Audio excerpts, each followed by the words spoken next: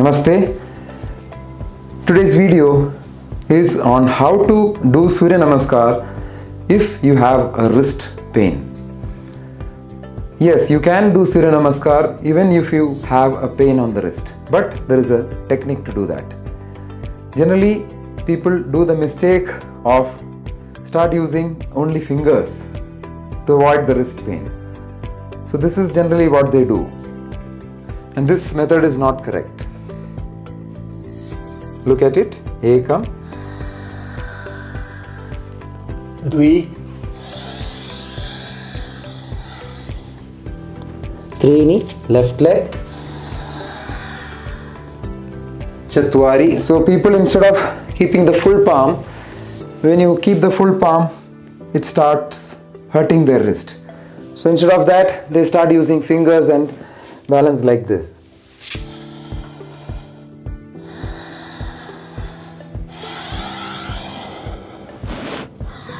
So when you do like this, more than the wrist, all the other joints will start paining. So this is not the way. So they start, using only the fingertips or the fingers, the full fingers like this, and start doing. So here the wrist is straight. But when you do like this, initially you will get relief. But days passing by, it will damage even the other joints. So a better way is to use push-up bars. So I have a pair of push-up bars here like this. So use them. So keep them on the side of your feet like this. Now you see, Ekam, inhale. Dvi, exhale. So here, start keeping your palm with the fist on this push-up bars. Trini, inhale, left leg back. Chatwari. Now you can see I am now holding that push-up bars.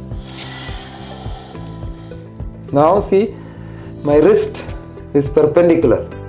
There is no bend on the wrist, so it doesn't hurt. Shut.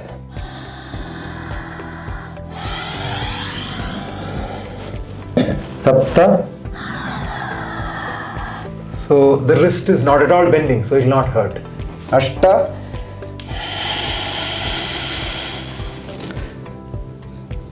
Nava. Dasha.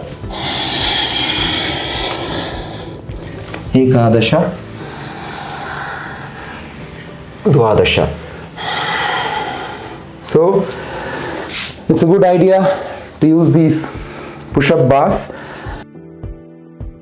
and when you press your palm with the fist holding this push-up bar like this, it doesn't hurt. So try this method of Suryanamaskar if you have pain on the wrist, instead of using Suryanamaskar on fingers or fingertips. This is a good method which will reduce the pain on wrist while doing Suryanamaskar. This is only for those who are having problems of the wrist, not for normal people. Namaste.